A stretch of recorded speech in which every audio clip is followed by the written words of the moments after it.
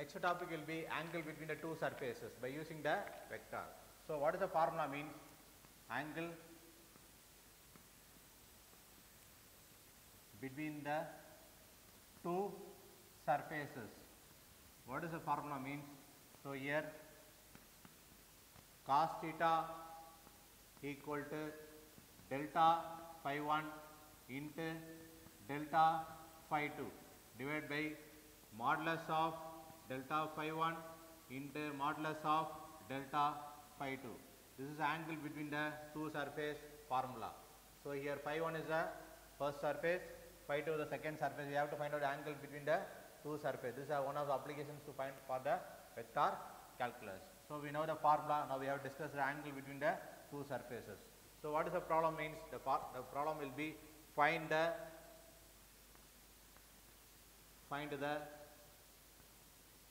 angle between the two surfaces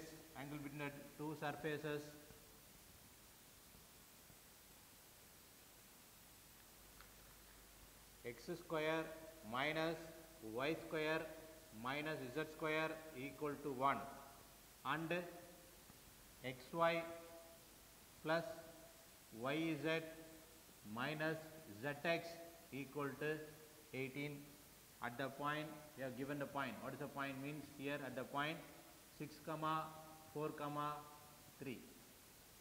So we have to find out the angle between the two surfaces. This is one surface, another surface. We have to find the angle between two surfaces at a particular point 6, 4, 3. First write down the formula. What is the formula here? So here angle between the two surfaces, the formula will be, just write down angle between two surfaces. So here cos theta equal to delta phi 1 into delta phi 2. So here modulus of delta phi 1 into modulus of delta phi 2. So this is a phi. This is a phi 1, this is a phi 2. So I can just write down phi 1. What is the phi 1 here?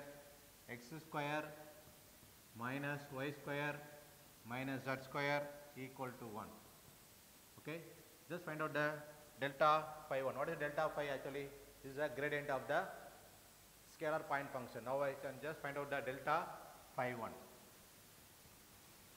So what is delta phi 1? Differentiation with respect to x, the whole function.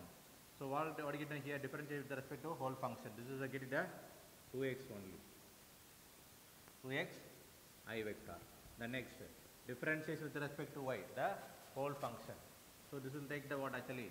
So here x square minus y square minus z square minus 1. So I can just take note, this is a what actually? So 2x I vector. So here with respect to y, now I get the what? Minus 2y j vector. The next with respect to z, we get a what? Minus 2z k vector. So this is a delta phi 1. We should find out delta phi 1 at the particular point. Which is the point here? Now get it 6, 4, 3. Just substitute the point. This is the x point, this is the y point, this is our z point. So therefore delta phi 1 at the particular point. What is the particular point here now? So here 2 into 6 here I vector. The next minus 2 into what is our y? Y is a 4 into j vector minus 2 into what is the z? Z is a 3 into k vector. So we got the 12i vector minus 8j vector minus 6k vector. This is a delta phi 1. The next I should find out the phi 2. What is the phi 2 here? So phi 2 given function will be here xy plus yz minus zx minus 18. So I just find out the delta phi 2. What is the delta phi 2? Differentiation with respect to x, the whole function into I vector. So therefore I vector into what you get now here? Difference with respect to x now, here get it y. Here 0, here minus z. So y minus z into I vector plus differentiation with respect to y, the whole function. We got the here y now here x with respect to y, yeah. So here x plus z into j vector plus, so with respect to z a whole function. So here y minus with respect to z, yeah. So we have get the y minus x into k vector. Okay. So this is a delta phi 2.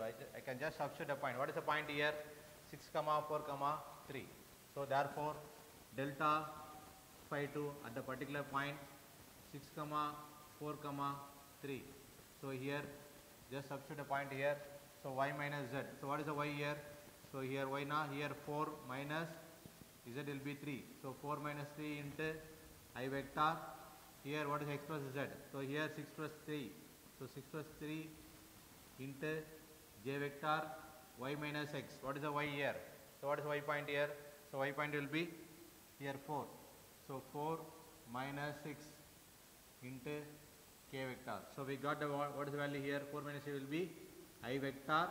So here 9 j vector. So 4 minus 6 will be minus 2 k vector. So this is the delta phi 2. So we got the delta phi 1, delta phi 2. The next find out the what? Modulus of delta phi 1. What is the modulus of delta phi 1 actually? So modulus of delta phi 1 is nothing but we have take the square root of the, and then square the function you have to take the square root. 12 square. What is the 12 square? So 12 square will be here 144. The next here square root of minus 8. Squaring of minus 8 will be what? 64. So here 64. The next square of minus 6. What is the minus 6 will be 36. So here, so we got the 64 plus 36 will be what? What do you get now here? 64 plus 36. We got 100. So here 144. So totally you got it a what? Root of 244. This is the modulus of delta phi 1. The next modulus of delta phi 2. Similarly, what is the modulus of delta phi 2? So here square root of, what is the function here? 1 square will be 1 plus this 9 square will be 81. So here minus 2 square will be plus 4. So we got the square root of 81 plus 4 will be what? 85. This will be what? 86. So we got the square root of delta phi 1 and delta phi 2. Now finally have to just substitute the point, substitute the value in the formula. What is the formula here? Delta phi 1. What is delta phi 1 here? You got it here, no? So minus 12 minus 8j minus 6k into what you are getting here? I vector, 9j vector minus 2 vector. What is the delta phi 1? What is the delta phi 1 will be root of 244. What is the delta phi will be root of 86. Just substitute, we got the answers.